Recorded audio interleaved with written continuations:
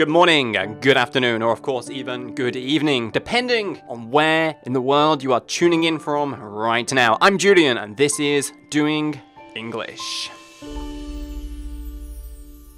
Recently, Doing English daily newsletter subscriber Ludmila sent me this email.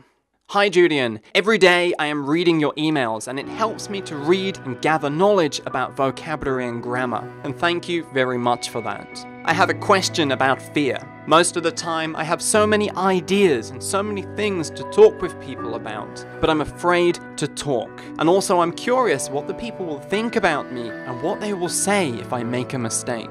How can I destroy my fear and openly talk with others? Thank you, Ludmila.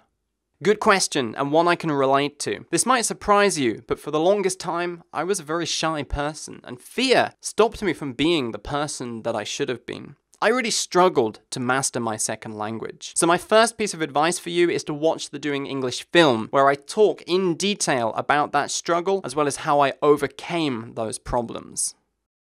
Know that you can overcome these problems. As your English improves, so will your confidence. And it works the other way too. As your confidence improves, so will your English. Also, try and get support from like-minded people. Make friends. Work with people who are just like you and who are facing the same problems as you.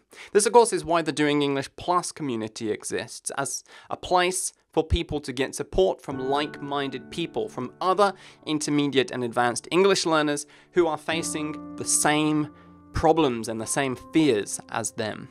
With work, you can overcome fear, but it's going to take time and it's going to take effort. But don't worry, I am here to help you. If you're new to the Doing English channel, go ahead and subscribe. Every day at 5 p.m. JST or 8 a.m. GMT, you'll get a new video from me that'll help you to destroy your fear. If you liked today's video, give it a thumbs up. If you didn't like today's video, go ahead, give it a thumbs down. I will see you, my friend, in tomorrow's video, same time as always. But in case you haven't had enough of me today, here is a video that'll help you with your confidence.